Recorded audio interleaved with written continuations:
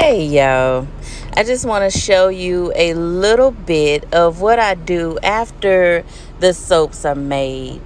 I feel like I have to put a little bit more detail, a little bit more of make it a little bit more pristine. So what I do is I take my soaps and I shave the edges to give it a nice, smooth feel instead of a rough feel. I want it to be able to turn in your hand really nice. So I shave off the edges, do the bottom, do the top, just to make it look nice and pretty.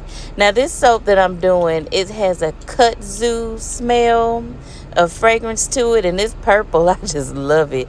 But I'm thinking about changing the name from kudzu to purple rain, because it smelled like purple to me, if purple had a fragrance.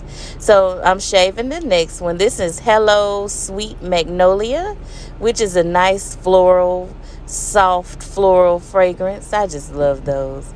Now, everybody that has bought a Hello Suds bar know that I stamp Hello Suds on that bar. So that's what I'm doing here.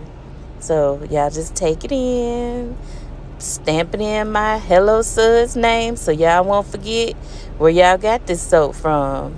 So just want to invite you all in to see me do this here. I enjoy it. I love it. Look at that.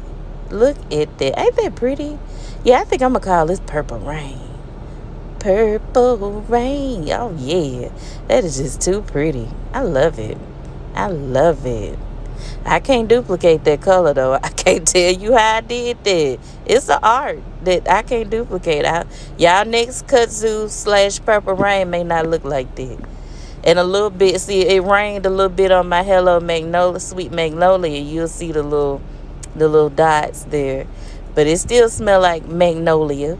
So I'm stamping these, getting them ready. Look at that. Beautiful.